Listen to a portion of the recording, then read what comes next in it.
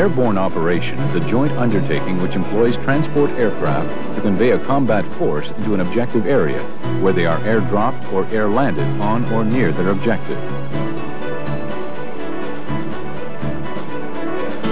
Airborne operations are characterized by close and continuous joint cooperation, planning, and coordination, including the exchange of liaison officers at various levels of command. A sound and simple plan is used, which will retain its structure irrespective of the difficulties involved. The establishment of a joint task force is essential for the planning and conduct of airborne operations. The Joint Task Force Commander commands all assigned elements and is responsible for directing and coordinating the operation, including the resupply and the link-up or extrication of the force. The Airlift Commander commands the airlift units and is responsible for the air movement stage of the operation. He determines the technical parameters of the lift, including the run-in direction and the marking of the DZs. Morning, sir. The Airborne Force Commander carries out the mission and is responsible for the detailed planning and conduct of all activities relating to the airborne force, including the selection of the main assault and alternate DZs. The coordination of fire support is the responsibility of the Task Force Artillery Commander, who operates from the Force Fire Support Coordination Center. Fire support mainly involves in-range corps and division artillery, close air support aircraft, attack helicopters, and the Airborne Force's organic artillery and mortars. The fire plan is based on a timed program, with support provided from outside elements until the force's artillery and mortars are operational and the objective area has been seized. Control of fire is initially exercised directly by the pathfinders, fire controllers, and forward observation officers of the airborne force. 20 rounds. After landing, the control of fire is exercised through the FSCC. Airspace control is effected through the appropriate theater agencies, which provide air corridors to the objective area and control zones covering the departure airfield and the objective airhead.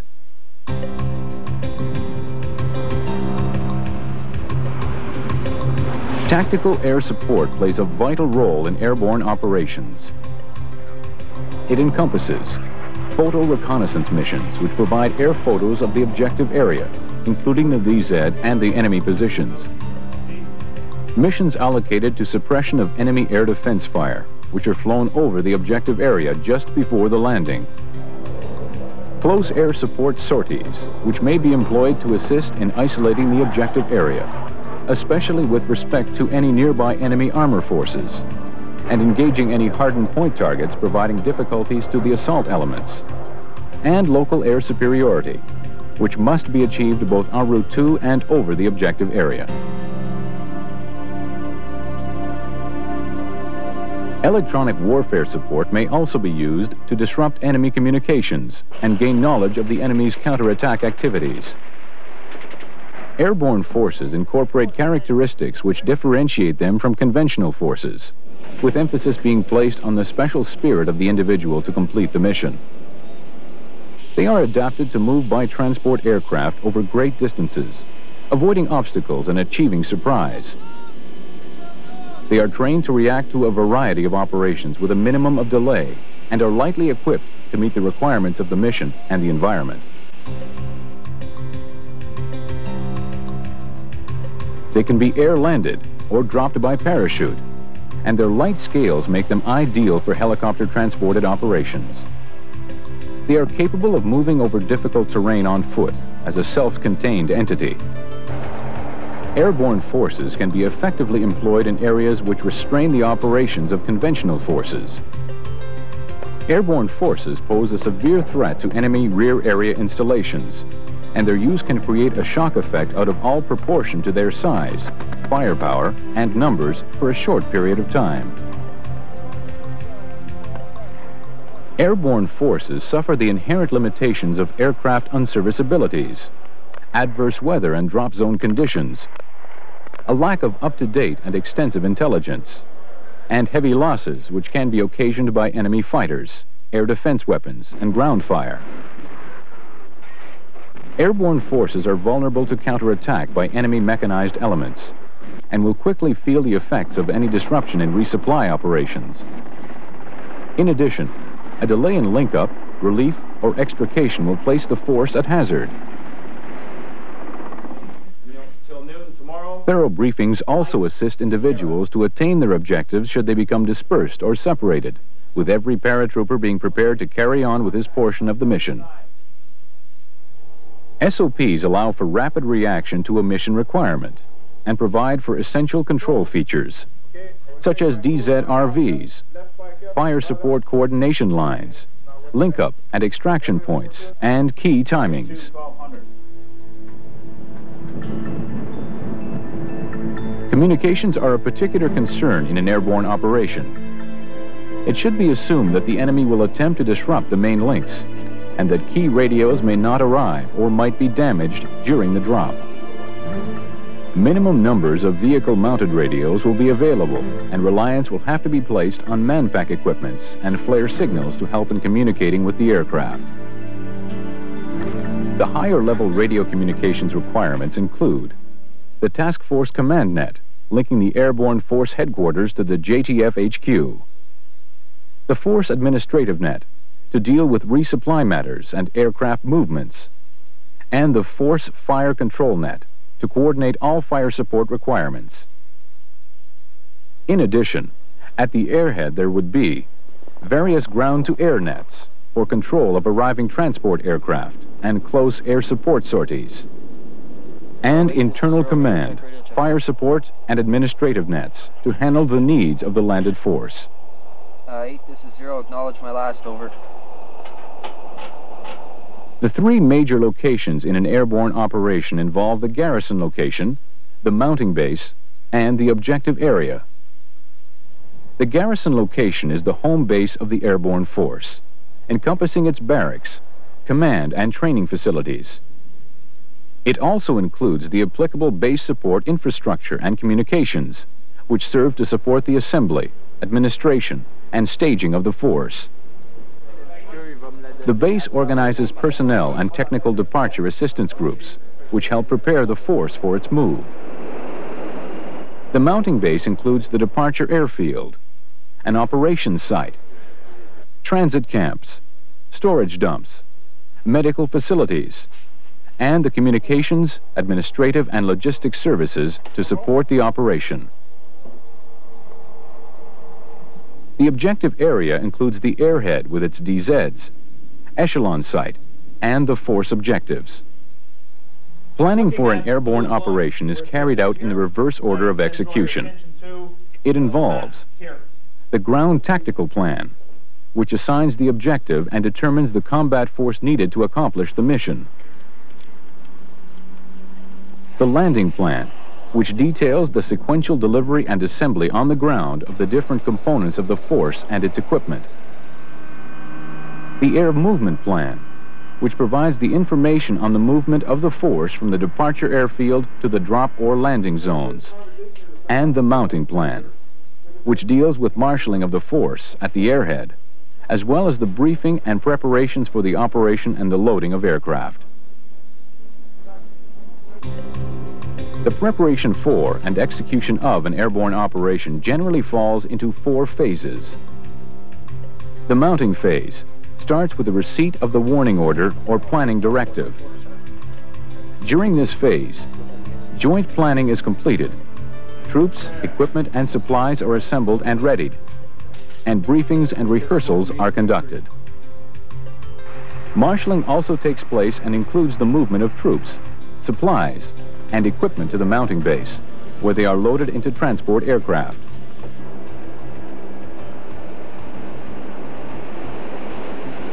The air movement phase begins with the takeoff of the tactical transport aircraft from the departure airfield and involves a stream of aircraft carrying the assault, reserve, and support groups. It ends with the delivery of the last aircraft load to its designated drop zone or landing strip. This phase also includes the insertion of pathfinders, which are normally employed in advance of the assault force. A pathfinder group is allotted to each DZ. The group normally consists of a commander, a DZ controller, a fire controller, 2 recce detachments, and a signaller who handles the rear link communications. It might also include a medical assistant and an engineer recce and work party.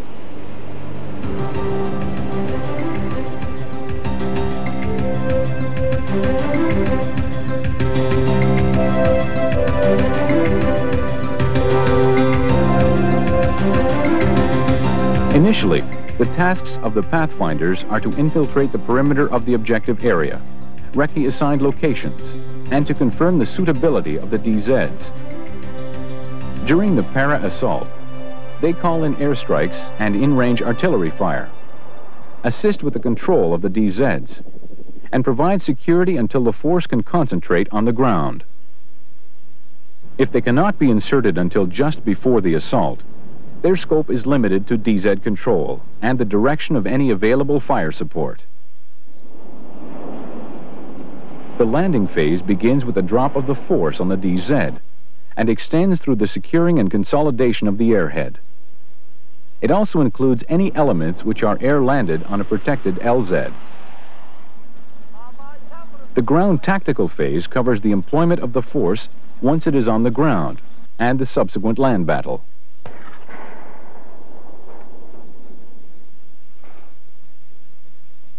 The criteria for the selection of a drop zone includes the closeness of the DZ to the objective, which facilitates the recovery of stores and heavy equipment, and allows for the capture of the objective before the enemy has time to react. The size of the DZ, which must relate to the numbers of troops and stores being dropped. An area approximately 2,000 by 600 meters would be suitable as a main or alternate DZ. The surface of the DZ, which should be relatively level so as to reduce landing injuries and the complication of handling overturned platforms.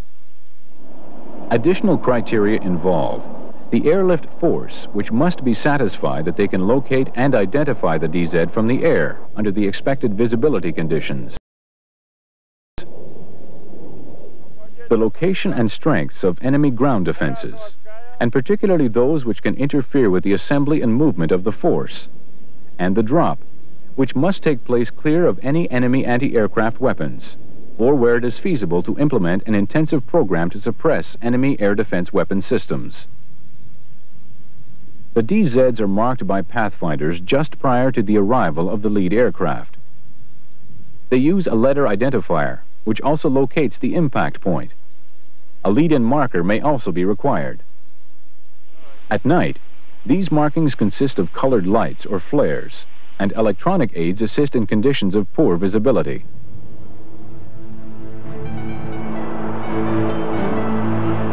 Extraction zones and landing strips involve the same fundamental criteria as DZs, but require additional marking.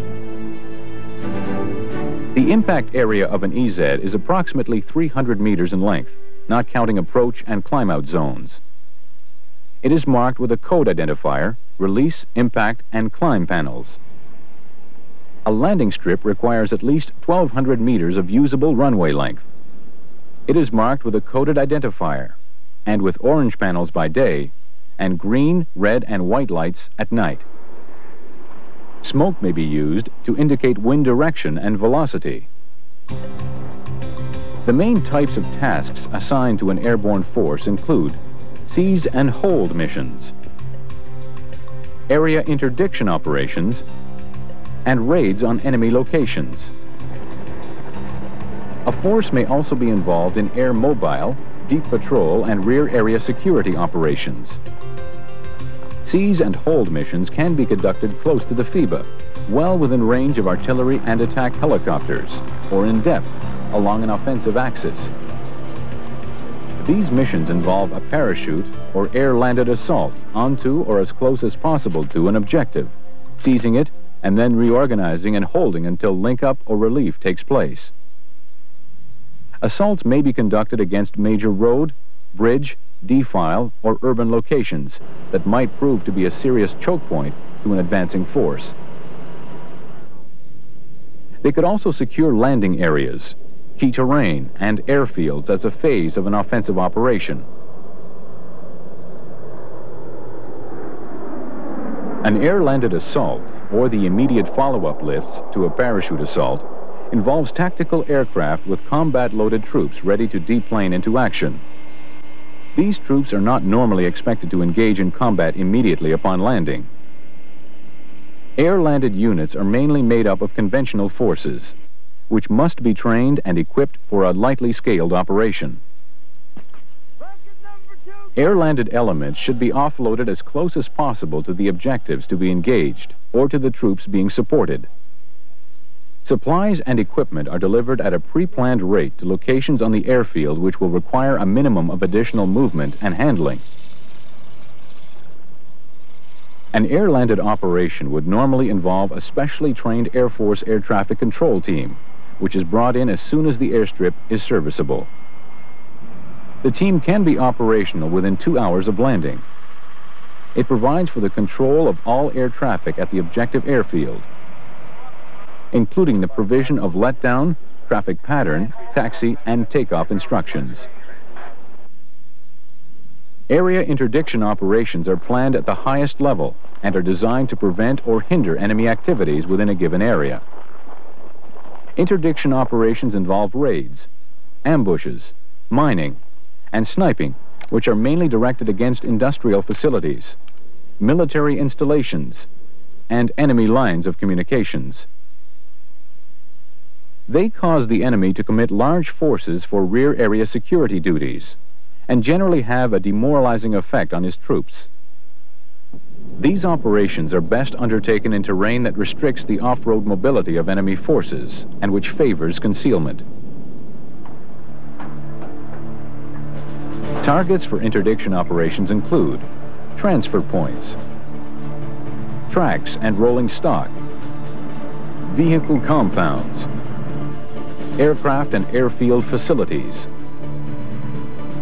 shipping, port installations, as well as selected bridges and defiles, communication centers and transmission interlinks, power plants and transformer switching stations, fuel storage, refinery and pipeline equipments, key components of specialized industrial plants, and headquarters, military stores, and maintenance entities.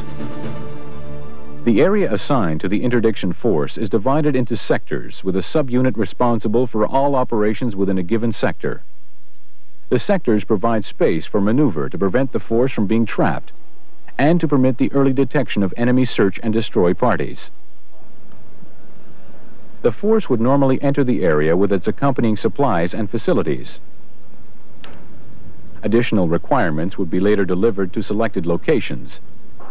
Supply problems can be offset by using captured enemy stocks and by living off the land. Communications difficulties caused by the dispersion of the force can be eased by the use of long-range radios. Airborne raids are planned at the highest level, and the size of the force is kept to the minimum. A raid constitutes a surprise attack by parachute or air-landed assault. It may operate independently or in conjunction with friendly guerrilla units. Objectives suitable for airborne raids may either be deep in enemy territory or relatively close to the FIBA. These include command posts and headquarters, communication centers,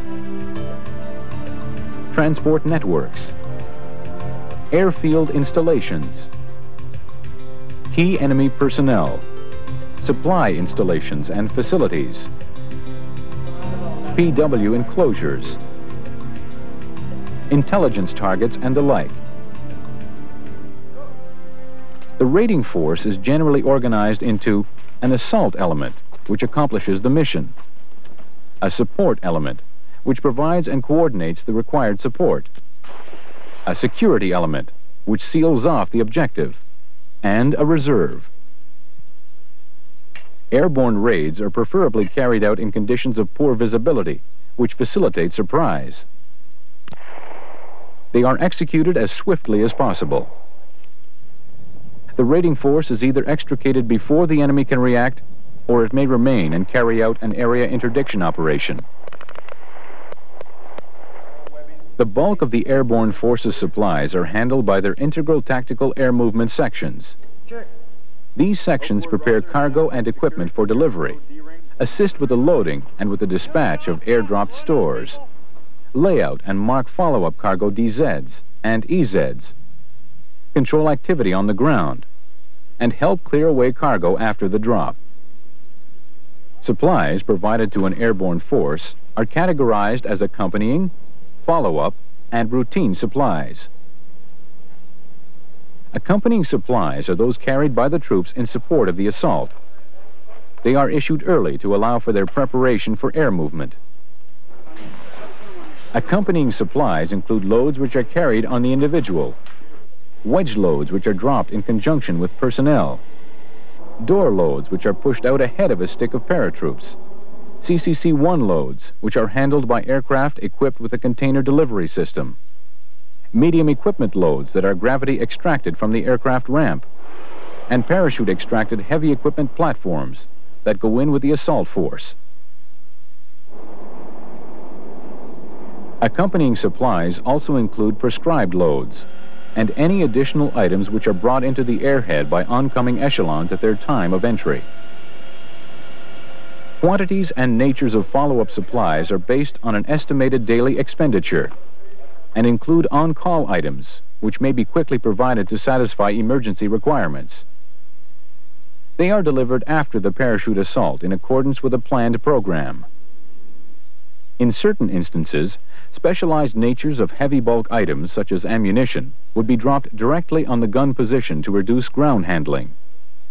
Routine resupply is a result of normal requisitioning procedures, replacing combat supplies and other stores which have been expended, or to increase reserve stocks. These would normally be delivered by transport aircraft. All aircraft loads are inspected and certified by Air Force Air Movements personnel prior to loading. MAMS crews then move the loads to the aircraft, maneuver them aboard, and hook them up in accordance with the load table requirement.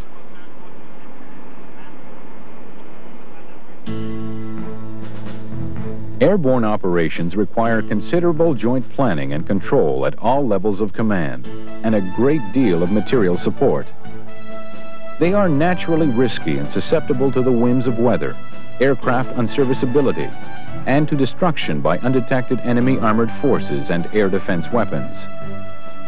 With sound intelligence, good planning, and the proper use of the force, an airborne operation can achieve results far exceeding the actual expenditure of resources.